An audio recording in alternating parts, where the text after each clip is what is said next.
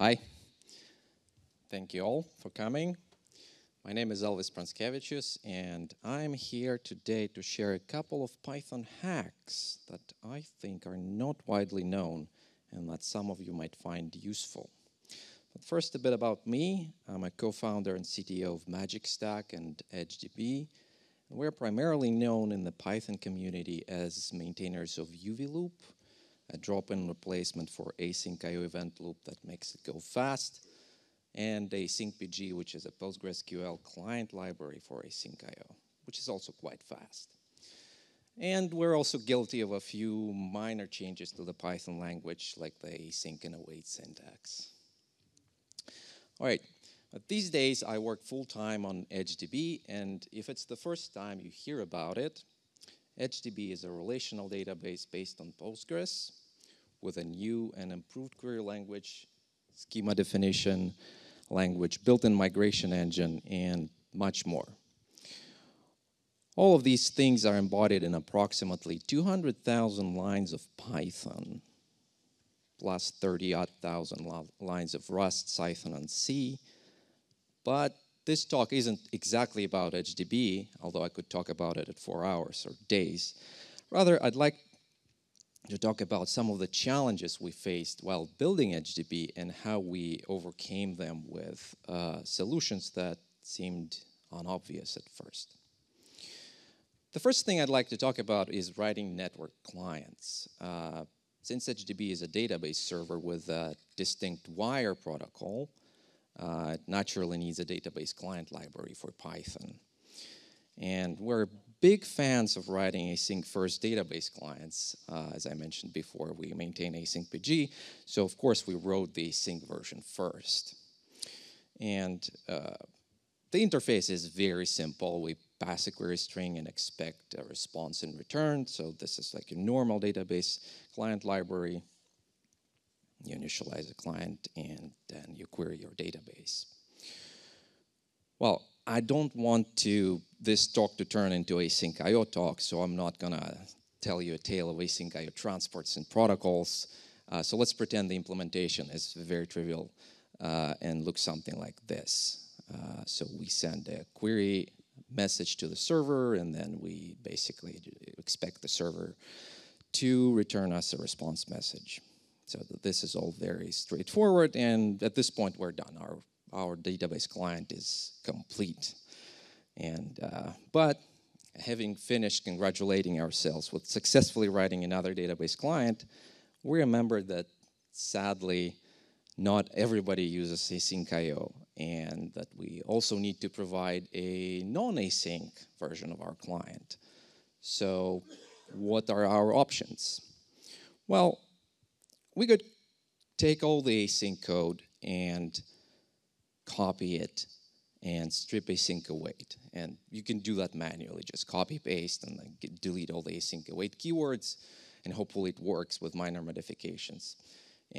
But essentially, if you do it manually, that means that you're effectively doubling your maintenance burden, or even worse, you can forget to fix or port some bugs from one version to another, and so it's just not very nice. You can maybe automate async await stripping with some code mode script that does this for you. So whenever you modify your golden version, which is the async version, you just go and strip the keywords and run it that way. Unfortunately, it's also probably error prone because it's not that easy, and also it requires an explicit build step now. So it's no longer a pure Python project. Now you have a make file or some other thing or a pre-commit hook. So it just complicates things, and it's generally really, really ugly. Okay, so another option is, well, let's just do async.io run. Let's start an event loop, run our coroutine in that event loop, and shut it down. And you do it on every invocation of your async method whenever you run a query. And that works, except it's probably going to be super slow because starting an event loop is not a free operation. Shutting it down isn't either. And what's worse, if somehow your program uses the sync driver and you already have an event loop running somewhere, this whole thing will just crash. So what to do? What are our options? Well, fortunately, coroutines in Python are kind of a generator, or they are exactly like generators, but a special kind of generator. They used to be the same. And so we can actually invoke that coroutine. We can call it by calling its send method with a non-argument. And that starts the coroutine. So let's see, what would our most primitive event loop look like?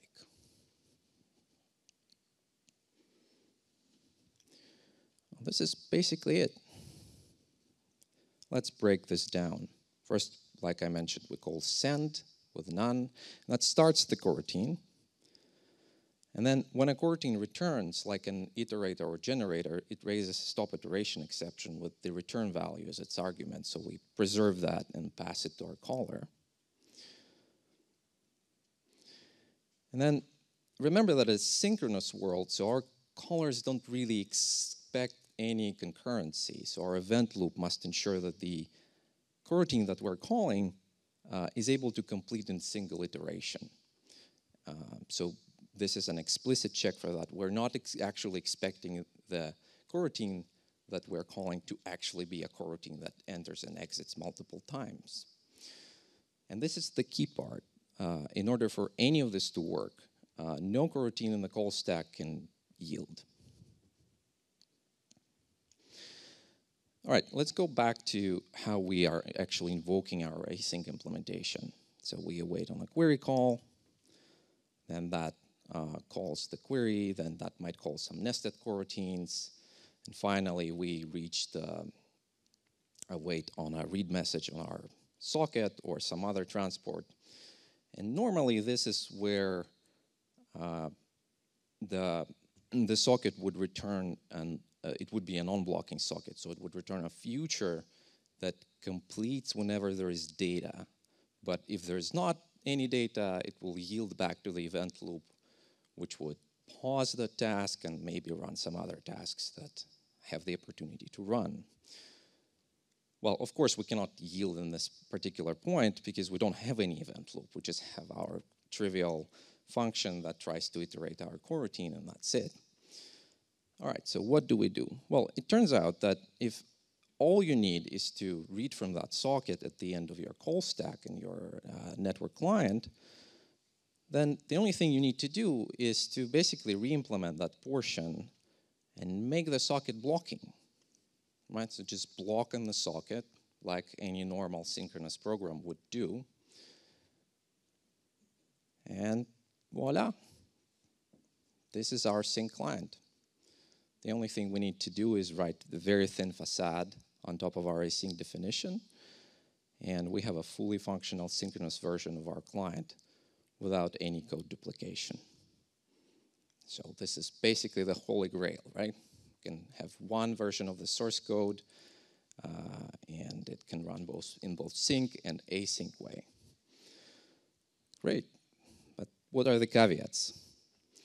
Well, of course, calling an async function, even if it doesn't yield, is still somewhat more expensive than a normal function call. So you're still incurring some overhead there. But it's really, in this case, it's negligible because the majority of that latency is spent actually calling the server and waiting for it to respond, so you wouldn't really see any difference. And the most important caveat is that, of course, the async implementation of your client driver cannot use any event loop facility. So you cannot do async IO sleep, you cannot create tasks, you cannot do any of that. You cannot gather.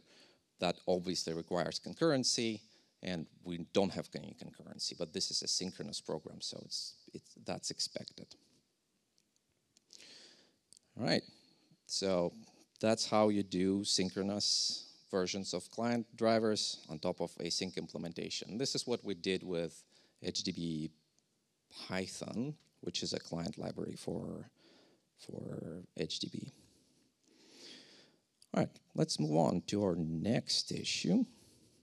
We're still building our dream database, so now we need to implement a schema definition language and a schema migration system. So let's see how that would work.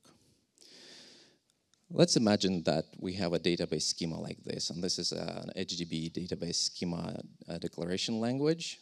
So it's a really super simple schema with just 2 types in it. Super cool. And then let's imagine that at some point later, the user, developer working on this application decided to modify the schema by adding the age property and, to the person type, and they also modified the movie type with making that property required.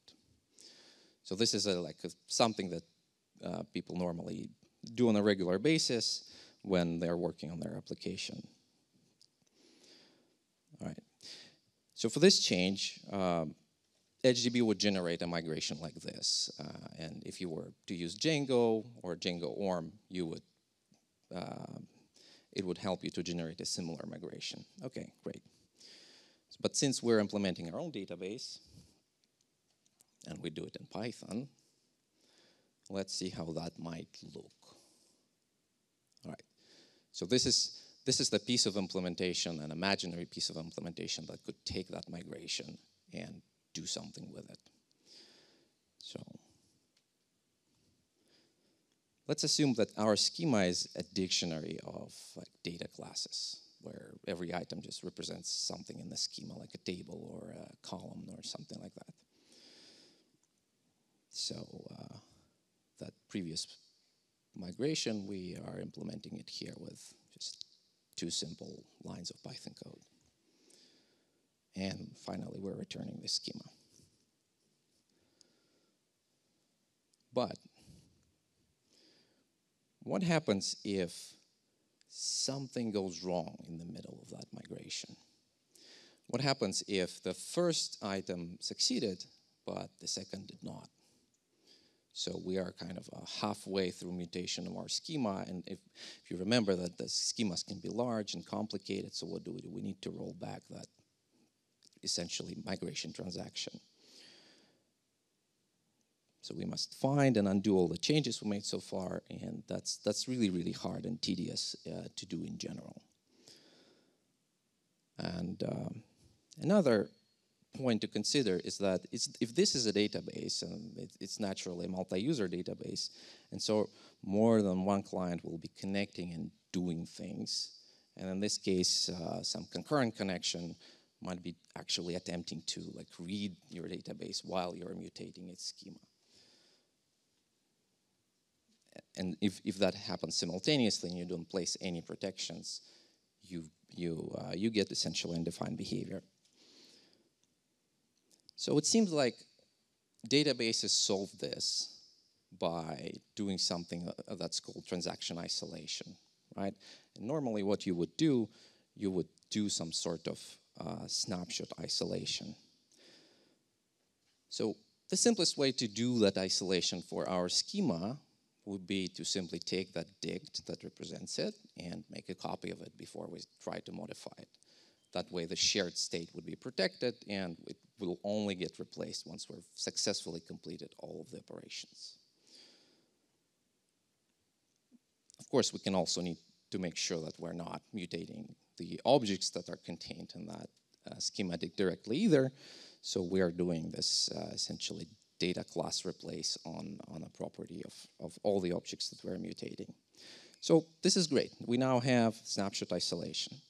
There's a small snag though. Large schemas can potentially contain thousands or tens of thousands of items in that dict, right? Because you need to track all of the tables, types, properties, constraints, indexes, all of it. So a 30,000 item schema is not a rarity.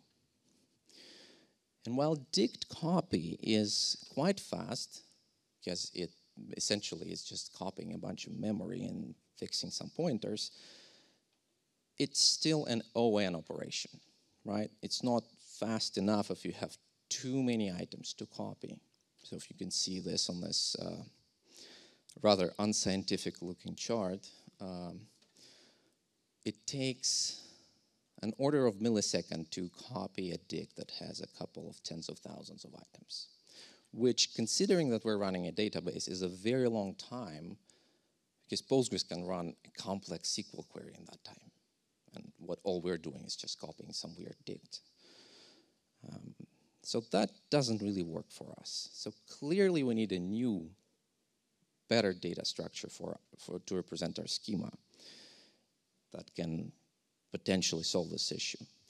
Fortunately, some time ago, Yuri and I were working on adding context variables to Python in PEP 550 and PEP 567, where there was a similar need to copy potentially large maps of context variables on every context switch.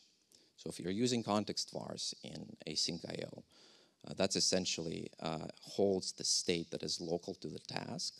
And when you're switching the task context and adding some items, we need to essentially very quickly copy that state. So the solution to that came in the form of a data structure called HAMT, which stands for hash array map try. It's used in Haskell, Scala, Clojure, and maybe some other languages to implement their native dict types, the persistent maps. And now, of course, it also underpins the context vars module in Python. All right, so let's see how that works and how that is different from regular dicts. So this is how you create that map. And this is how you essentially mutate it, except you don't mutate it. You are creating a copy of it with that mutation in place. And now you have a reference to both versions, both the old version and the new version. This is not unlike tuples, where we obviously cannot modify tuples. They're immutable, but we can concatenate them and retain references to both. All right, so why is HMT different? Why is it better in this particular use case? Why is it better than a regular dict? So if you recall, dicts are essentially hash maps, right? So what underpins the dict is a hash table where keys are indexes into essentially an array of pointers. And those indexes are determined by the hash key, by the hash of the keys, right? And so if you modify that dict, and if you want to implement that persistent map that retains a copy, that retains a pointer to a reference to a previous version of it, you essentially need to copy this entire array of pointers. And this is what dict.copy does. But if that array is super, super large, it's still very slow, all right? Slow for our use case. So what's different about HAMT is that it's a tree, it's a hash trie, right? A hash tree, hash tries are specific kinds of trees where instead of a really long flat array of pointers, you get a tree of pointers. And every node in that tree is fairly small because that tree may contain like up to 5 levels depending on how you are splitting your hash. It essentially splits the hash of key into bits, pairs of bits, and every level on the tree is a representation of that pair of bits. And so then whenever we modify, we add an item to a persistent map like that, we only need to copy those little nodes that are fairly small that lead to that item in that tree. So if you imagine a tree has a lot of branches, we only need to copy one branch. And that one branch would be significantly less work than copying an entire dict containing tens of thousands of items. And so this is how it looks, right? It's our old dict implementation with a copy and the equivalent operation on the persistent map. So you can see it's basically a straight line. It's not exactly a straight line, but the scale of this graph makes it appear as such because it's a logarithmic scale, right? The complexity of modifying a persistent map is logarithm, and a dict is proportional, it's ON. All right, so how would our migration implementation look with a persistent map? Well, we just replace the dict with a map, and instead of mutating it in place, we're calling the set, and we're getting a reference to a new modified version with every step. So if something happens anywhere in this flow, we have the reference to the old version. So we can easily roll back. We can just throw away the partially mutated schema and continue as nothing has happened. And this also gets us naturally transaction isolation because we only replace the master pointer to that schema whenever the migration completes successfully. Before that, no other clients see it. So we're not, although we have shared state, that shared state is immutable. All right, so you might say, okay, so but I'm not implementing databases in my day job. Why do I need any of this? Like, why is this? How does this matter to me? Well, let's look at another example. Let's imagine we're writing an app that lets users split bills and expenses, for example, when friends are traveling or going out. Each user has an account balance, and we'll again represent that as a dictionary. So a key would be a username, and the value would be their balance in, say, cents. And then we'll implement two simple functions, withdraw and deposit, to take and put money into accounts correspondingly, taking care to not overdraw the account. All right. And now, let's imagine we have three users, Alice, Bob, and Carol, who went out and had a nice dinner. And Carol picked up the check to avoid the hassle of splitting it on the spot. We know how it all goes, because the server really, really hates you when you ask them to split the bill. And so a function that implements a transaction that settles that amount might look something like this.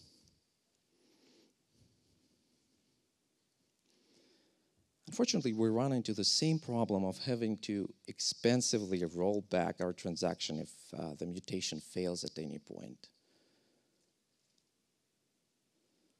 But if we implement this in terms of our persistent map, this problem goes away. So this is essentially how you can use this in your own application if you have a problem like this. Whenever you mutate some shared state and your operation is sufficiently non-trivial so that you need to roll it back if something happens, or you need to share that state, or you need to isolate it. Immutable data structure, specifically immutable map, is a great way to do this. And it's actually available on PyPI as a module, so you can pip install immutables and use it in your app. They're great. All right, now the title of this talk says 3 hacks, so there's a bonus hack, which is not really a hack, but rather a recommendation that I find very, very, very useful. If you find yourself writing code like this, especially if that if-elif ladder tends to get very, very, very long, do yourself a favor and use single dispatch. Really, it's available in all Python versions that are relevant, and it's great, especially if you're lucky enough to work on a compiler where you need to traverse AST nodes all day long. And it's even nicer if you have type annotations in your code, then it's just very minimal annotation.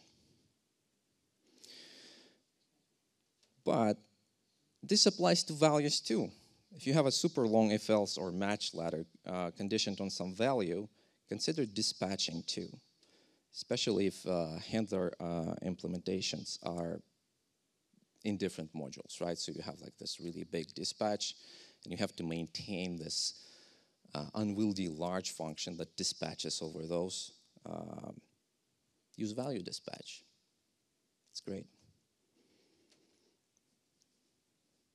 So this isn't actually part of the standard library, but it's relatively easy to implement. And if you need inspiration, take a look at the at the example in the EdgeDB GitHub repo over there.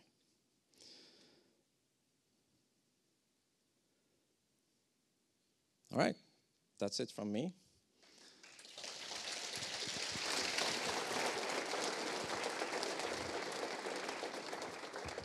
Anyway, I think we have a bit of time for questions. Yes, thank you, Elvis, for your talk. Yeah, we have still 4 minutes for the questions. In case you have some, please line up near this microphone over there and feel free to ask.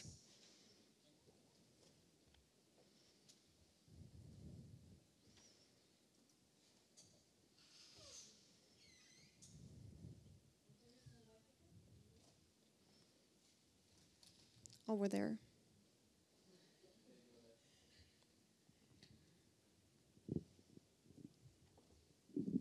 Thanks. Okay.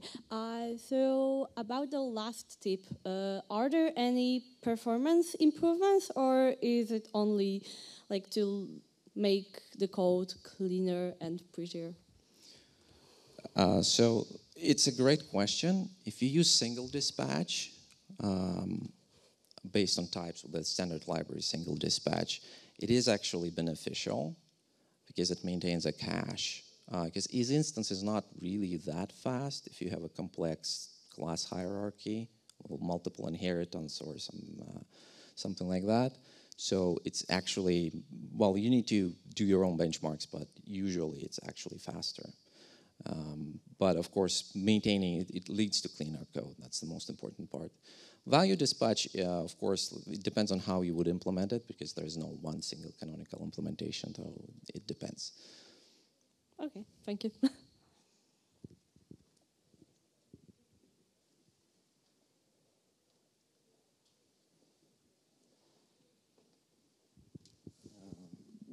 Hello. So back to your first tip, like creating sync API from on top of the async one. Well, you said that we need to create some kind of, I'll say it, a dummy event loop that just calls send. But then, when we have some functions that yield, like your receive message in your example, then we have to actually override it and use the synchronous function. So I guess we have to analyze our whole code base and dependencies and provide synchronous overrides for all such places where when the async stack can yield. Is that right? Yes, that's right. But normally, what this was discussing is a network client. So normally, when you're writing network clients, those are usually like HTTP clients interfacing with some API. So usually, the only thing that would yield in that client is the socket, right? So you just need to replace that connection that you're passing to your client, and that's it. Of course, if it's something more elaborate, then yeah, you need to go through and make sure that you can actually successfully iterate that coroutine and execute it as a normal function, essentially. What this hack basically means is that even though you wrote your client as an async program, it really is just syntactic, right? So it just basically it's a chain of awaits blocking on the socket read somewhere down there. So it saves you from the need to change that syntax back to sync to maintain 2 source code versions. But if your async implementation is something more complex that requires concurrency, that actually uses event loop like tasks, background like task groups, or waits on multiple tasks at the same time, then this wouldn't work. Or it would if you refactor things and make sure you have a version of your async code that doesn't have those things or turns them off. Okay, thanks.